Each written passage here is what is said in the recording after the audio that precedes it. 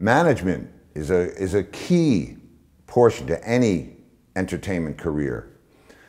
You can never represent yourself as an artist. If you go out into the public and you say, hi, I'm whoever I am and this is what I do, no one's going to take you as seriously as if you have representation. Well, how do you find representation? And is somebody going to want to get behind you?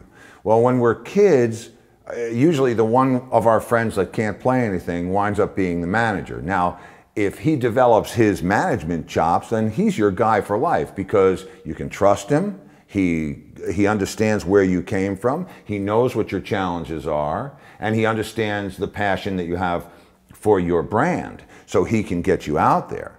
Later in life, it's not so easy. How do I sign with a management group? How do I find the right guy to represent me out in the world? The one thing that you don't want to be is a little fish in a big pond. You don't want to be overlooked. You want somebody that's going to care about your career, someone that's going to help you nurture your career, someone that's going to make good decisions. Don't forget, the manager is your face in the business. They don't see you until you get to the stage. Your manager is out there representing you. So it's your manager that has to embody your persona and project the right image for you as an artist so that you'll be taken seriously and that you'll be considered in all the ways that are important to you with regard to your career, your performance, and anything that you engage in from that point forward.